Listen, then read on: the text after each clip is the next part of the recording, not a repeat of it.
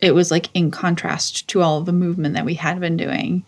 And then suddenly we were still, and like there was this like vibration between all of us, and people were sharing out of like a far more vulnerable place than if we had just like walked down the street and walked in and sat down.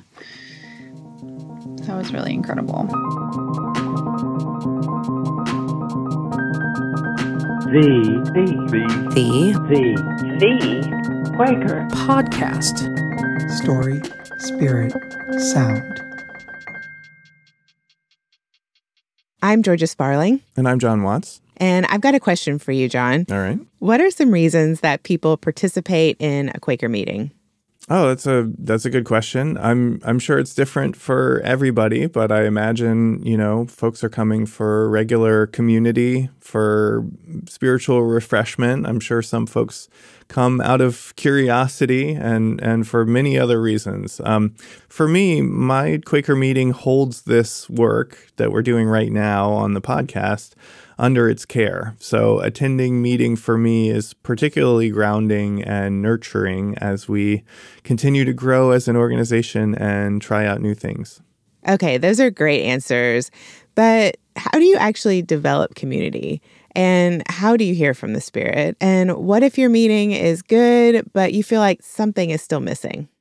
Yeah, questions that I'm sure all Quakers have asked themselves at some point.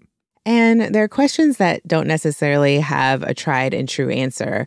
But for today's episode, we're going to meet a group of millennial friends who tried something new, something that actually looks a lot like how the early Christians met, in small gatherings in people's homes.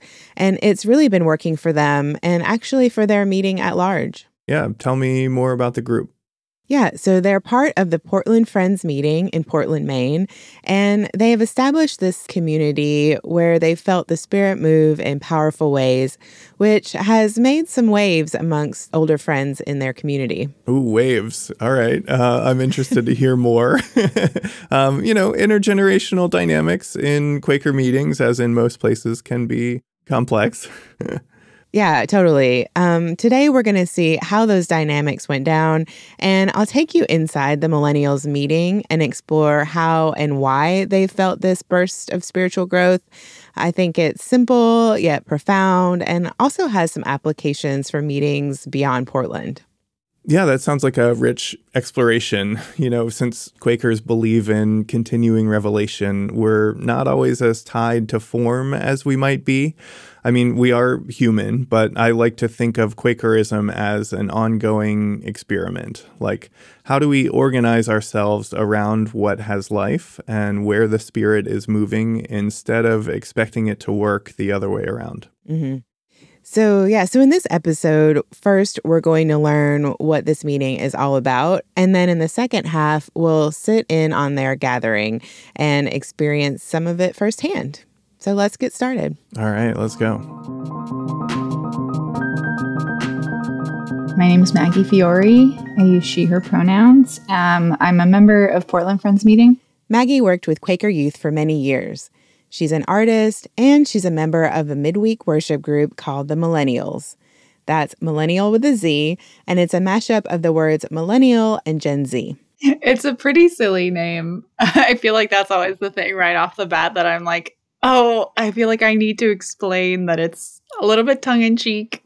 But so it is a midweek worship group that is specifically for the millennials, like age cohort. Our generation. Yeah, we started as a potluck group. And then pretty immediately, like after our first potluck, we were like, oh, we want to worship together. At the time, there were 2 married couples in the group who shared an apartment, and they invited everyone over for a midweek worship meeting. And it felt incredible. And so we just kept doing it. And we've had worship pretty much almost every Wednesday, whether on Zoom or in person, since 2019, I think. We were, hungry for something really transformative on Wednesday nights and on Sundays. And we, carved out that space to find that. And then we were bringing that same hunger and freshness and eagerness for like real spiritual power and experimentation to Sunday worship, and people were like, whoa, where is this coming from? They got mixed responses from members of the Portland Friends meeting. I know in any Quaker community, there's always some tension about like, well, why does there have to be a YAF program, a young adult friends program? Like, why does there have to be a special group for young adults? But then at the same time, it's like, well, why aren't there enough young adults? Why? And those two things are linked. That's not to say that everyone in the Portland Friends meeting objected to the millennials, but there was also reactions of like surprise and confusion and down to like outright concern and like disagreement about whether or not this group should exist, which I think a lot of it stemmed more from just not knowing why we were gathering for worship on Wednesday nights and why it was important to us that it be for a specific age group.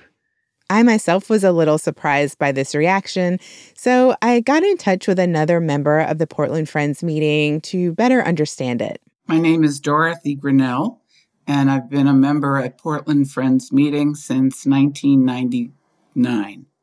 Dorothy is in her 80s and has held a number of roles within the meeting. Yes, I've been clerk of the meeting, and I've served on youth religious education, finance and stewardship, welcoming, nominating, a few others.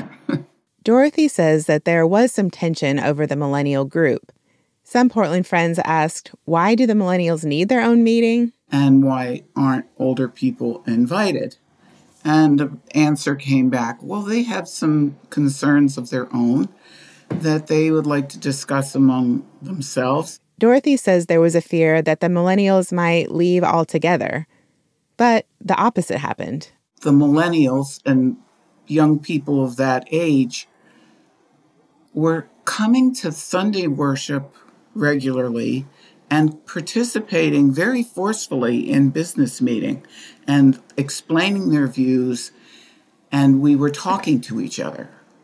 And it really was a feeling like, oh, these people are taking hold.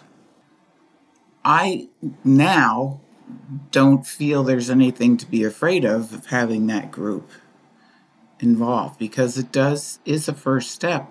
And reaching out to those people to say, won't you join us in a committee? We need your viewpoint.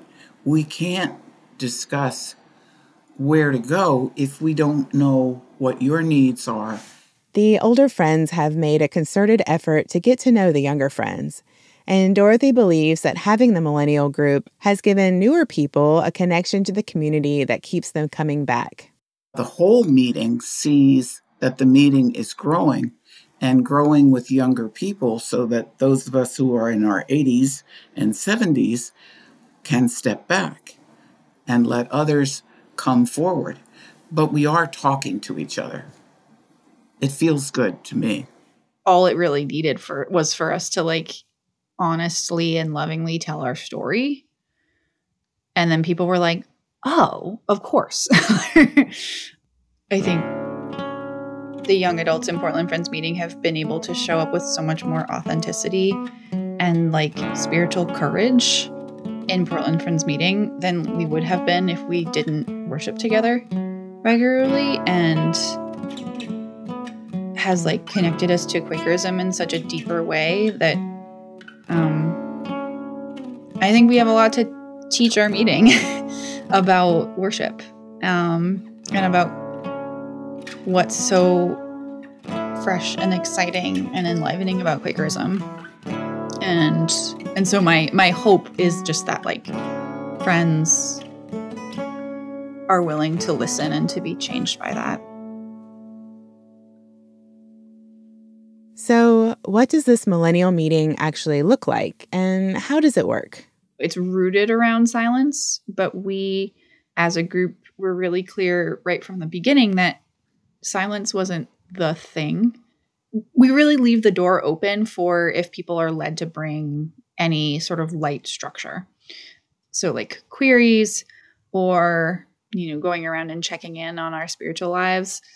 There's a real range. Like sometimes we have like something as structured as like dance worship, where we were doing something really different, but it was still centered around that listening and waiting to be led.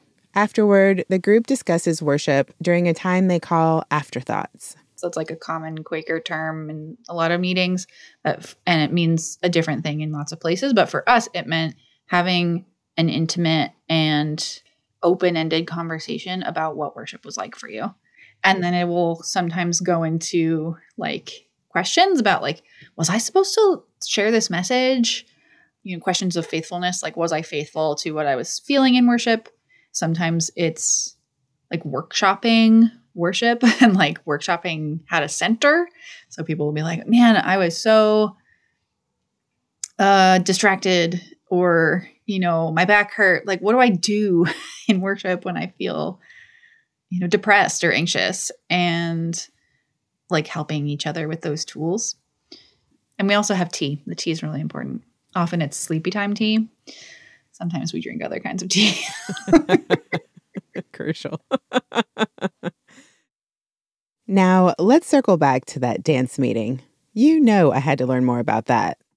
We had like maybe 30 minutes of dancing in my living room. It was tight. We're also like masked. It was it's so weird to think about now. We danced to like a lot of different kinds of music. So like you can stay really still the whole time if you're not feeling called to move. Or like you can just wiggle, or you can like flail all over the place.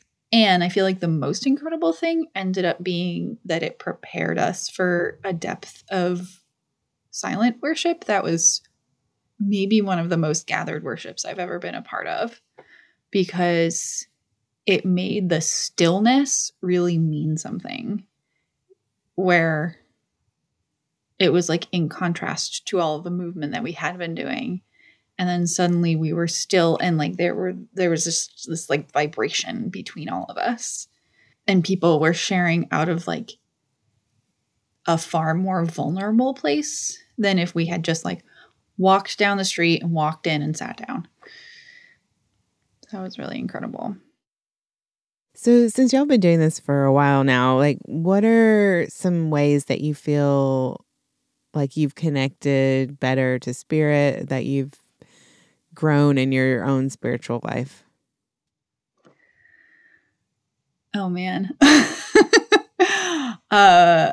Overall, it's given me a place to workshop what faithfulness looks like in worship specifically. I feel like this group gave me a place to, or gave all of us really a place to strengthen our ability to center and listen, and then like test if what we were hearing was from spirit. Because like we would mess up all the time. We would like give messages that we were like, actually, I don't really think that was from spirit. And we could like talk that through. And we weren't nervous about that happening because there was so much trust built up in a group so small, and with so much like commonality of life experience.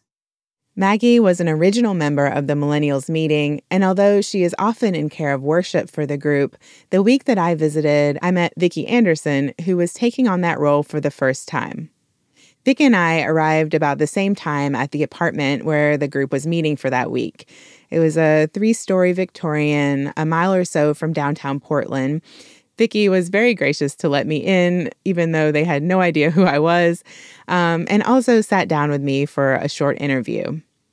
So Vicki said that they found a real spiritual home among this group. First off, I'll have you say your name and kind of where we are.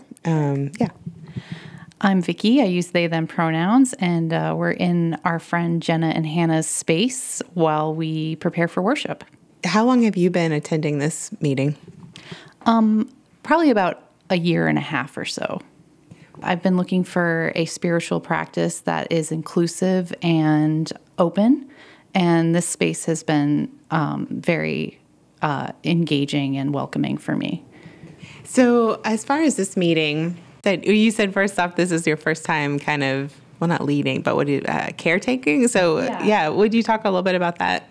Yeah. So for me, it means holding the space for the people who are coming and trying to engage spiritually in the idea of being welcoming, giving as much spiritual support as possible. Do you remember your first time coming to this particular meeting?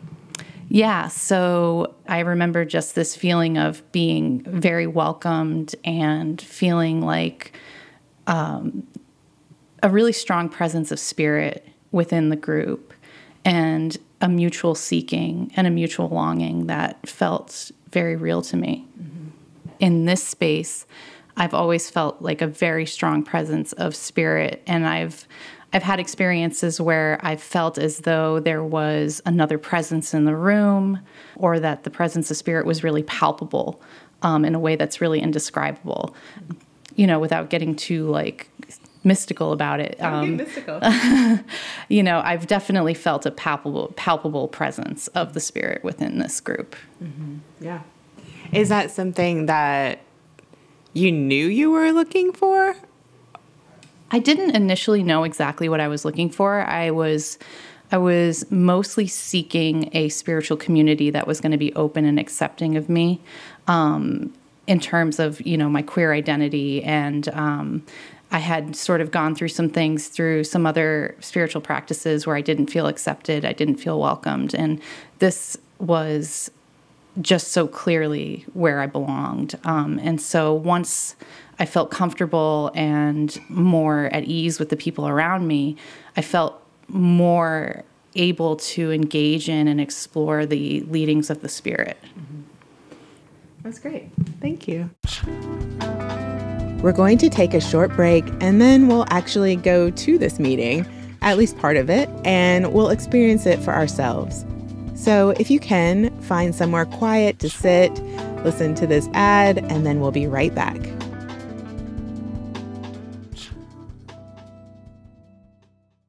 Hello, dear listener. It's Jon here, and I wanted to hop on and tell you about something exciting we are starting in 2024.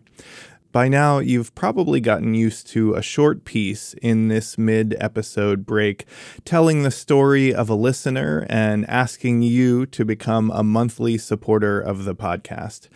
I've heard from a surprising number of listeners that it's actually one of their favorite segments on the show, and that's pretty cool considering that it's basically an ad. So that's not going away. But we aren't the only ones doing good work that needs support in the Quaker world, not by a long shot. In fact, you may know of an organization or a project that could use more visibility, and we want to help. After just one season, our audience now averages around 3,500 listeners per month, and that number is growing. We have found those listeners to be thoughtful and engaged folks. Of course, you should know, since you're one of them. So here's what I'm building up to. If you know of an organization or a project that could use more visibility and support, and could maybe benefit from some media creation and storytelling expertise, we want to help. This space, right here, in the middle of the episode, could be dedicated to telling the story of your project, and that could have a major impact. Just reach out to us at quakerpodcast.com/contact and let us know about your idea. Okay, back to the show.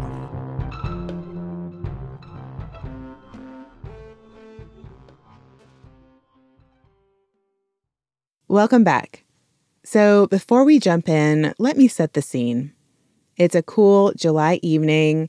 There's a slight chill in the air, but we're seated inside, of course, in a small, cozy living room illuminated by the day's fading light. It's a Wednesday, and today the meeting is pretty small.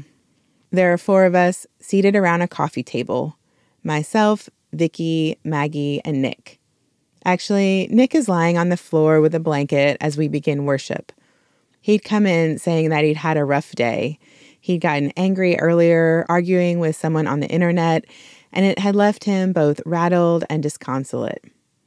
I introduced myself, a little nervous about whipping out a microphone in this quiet space, but glad to be sitting down after a busy and stressful day.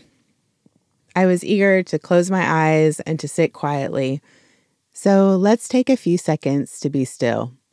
I'll play some music, and if you're able, spend a few moments entering into a more centered space.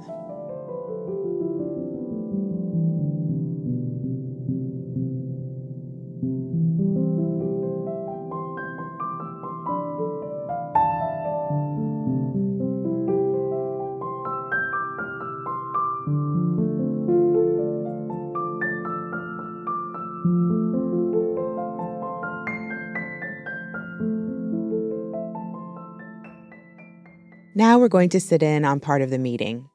Early on during worship, Vicki shared a brief poem that they wrote, and they kindly allowed me to share that with you today.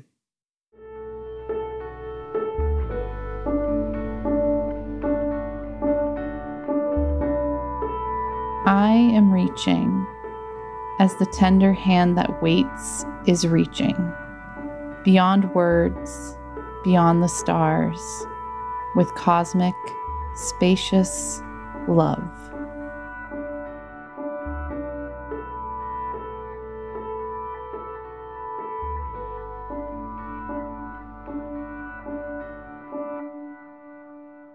The group mostly sat in silence for their hour-long meeting and then spent time discussing worship.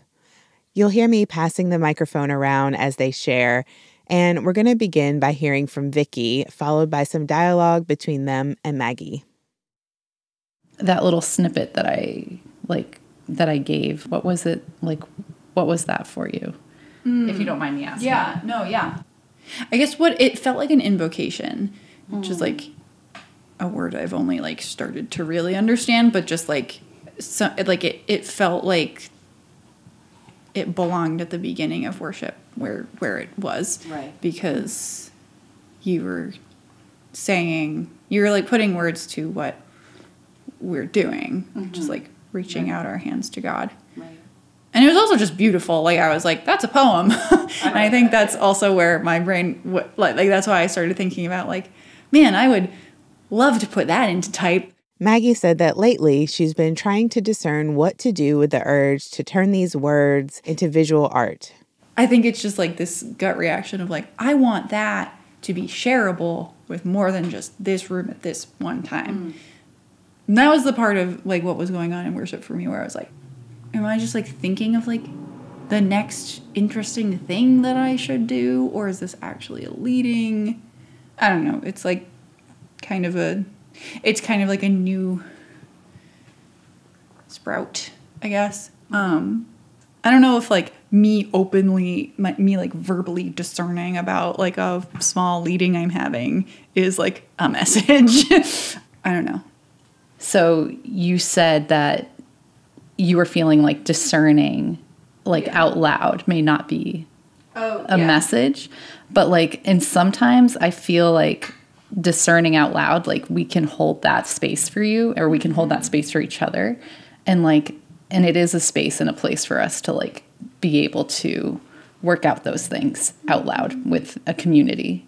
I know, sometimes I feel like I'm like trying too hard to use my discernment muscles because I like have so many opinions about like especially on Sundays, like opinions about like oh, that message was just fine, or like that message didn't really have much discernment in it, like they just kind of like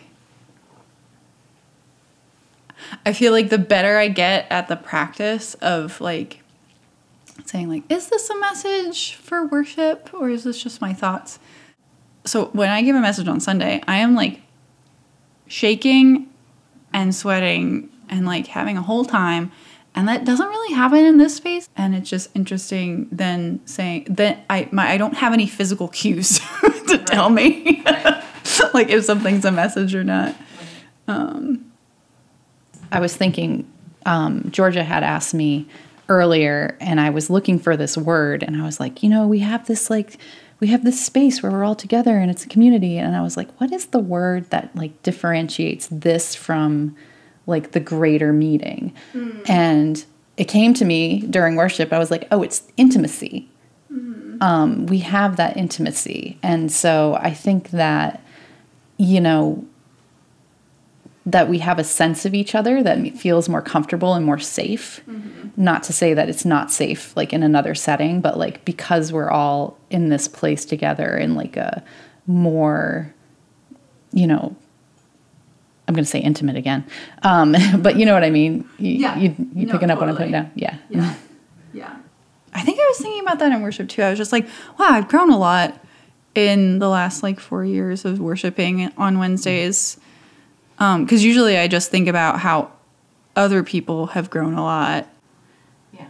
I've learned a lot in terms of like recognizing what feels like more spirit-led than more self-led. And like I've been given that space to do that here.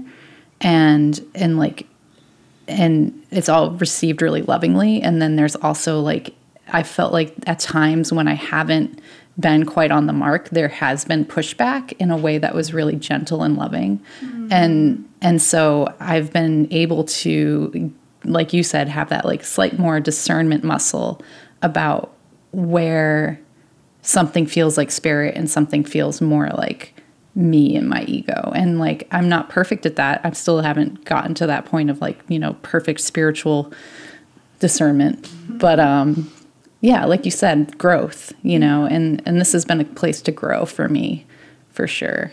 It's been pretty awesome so far. I don't know why I said so far. That was weird. One thing I really appreciated about this group, and that I think really helps to foster the spiritual atmosphere that they've developed, is how they made each other feel welcomed and listened to. So we haven't heard from Nick yet. He's the one who I mentioned had a tough day. But here's Vicky addressing him. Do you mind me asking, like, what was coming up for you?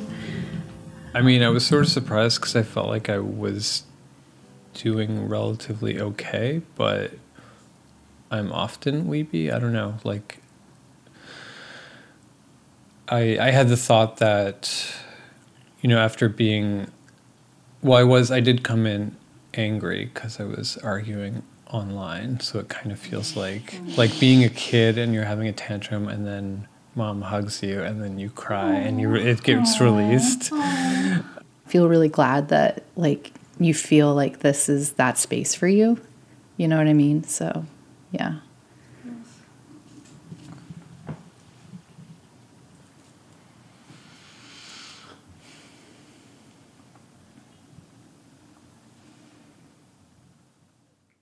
Then it was my turn. I didn't ask how were things for you? Anything interesting come up for you, or? Honestly, I was just kind of reliving my very stressful day and trying to figure out, like, solve problems in my head. Yeah. And I was like, oh. But it was really nice to be with people after just kind of, like, doing stuff on my own today.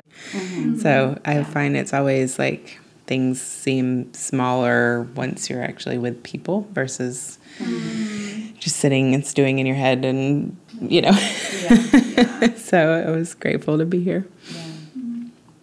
I find that worship in this space and in the greater meeting is like a place of like spiritual refreshment and like just a place to have a quietness that I don't get in the rest of my week. And so this is a place of rest for me. So, yeah. Yeah. I feel really grateful for tonight, but I think I'm going to have to call it a night. So probably should wrap up. What time is it? Oh my goodness, look at the hour. Well, thanks for letting me record it. I appreciate that. Yeah.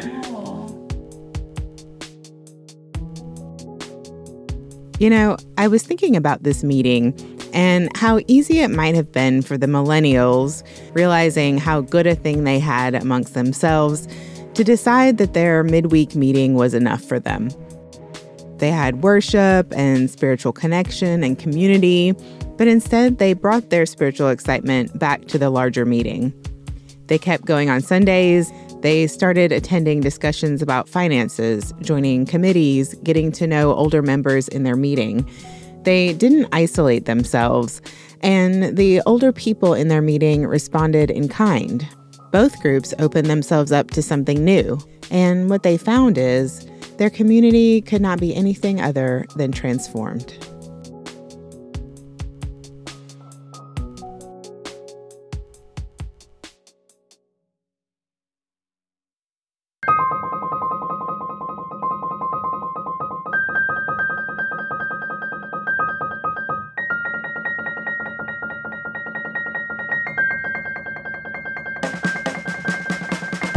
Thank you for listening, and thank you to Maggie, Vicky, Nick, and Dorothy of Portland Friends Meeting. Find a link to the transcript, reflect on our discussion questions, and more at QuakerPodcast.com. Today's episode was reported and produced by me, Georgia Sparling.